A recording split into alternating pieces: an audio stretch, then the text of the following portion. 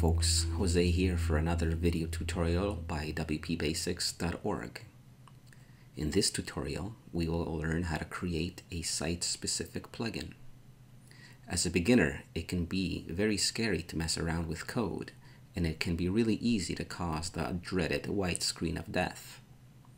All it takes is for you to forget to add a single character to your functions.php file, and you will break your site, causing untold panic. You can avoid this if you use a site-specific plugin.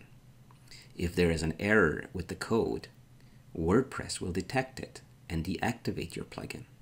All you have to do to correct the problem then is to go into your site-specific plugin and fix the code. Once you've fixed your code, just reactivate your plugin. I highly recommend that beginners, and everybody for that matter, create a site-specific plugin where they can add custom PHP code with no worries of breaking their site. Creating a site-specific plugin is super easy. The first step is to go to your plugins folder, like so, and to create a new folder. I'm going to name my folder my theme-site-plugin. Then the next step is that to create a file inside that folder, like so. You can name this file whatever you like, but I would recommend using the same name as your folder just for simplicity.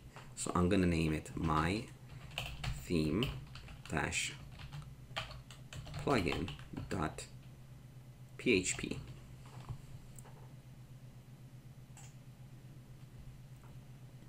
The next step is to add a little bit of code to the file we just created.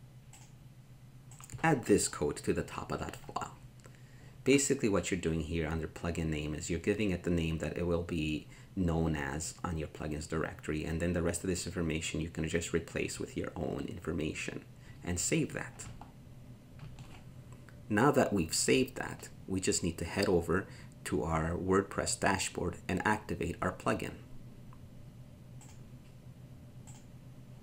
So we're going to go to our plugin section right here, click on that button, and our plugin should appear now. So let's just scroll down to it. And where would it be? Here it is, my theme site plugin. So we just click on activate, and our plugin is now ready to be used. So if we wanted to add some code to it, we would just head back to our code editor, and we could add the code, any code here that we wanted to. So for example, we can add something like this code. So we would just paste our code right here. Now this code would just enable us to add shortcodes into our widget area, because by default you can't do that. So then we would just save it.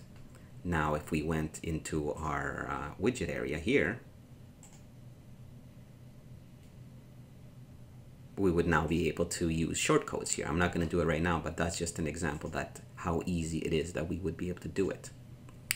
Well, that's it. You're done. Now you have a safe place to add your PHP code or any snippets that you find on the web or that you need for your website.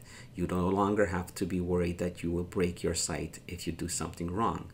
The worst case scenario is that your plugin will be deactivated. I hope you've liked this tutorial. If you did, please hit like and please hit subscribe.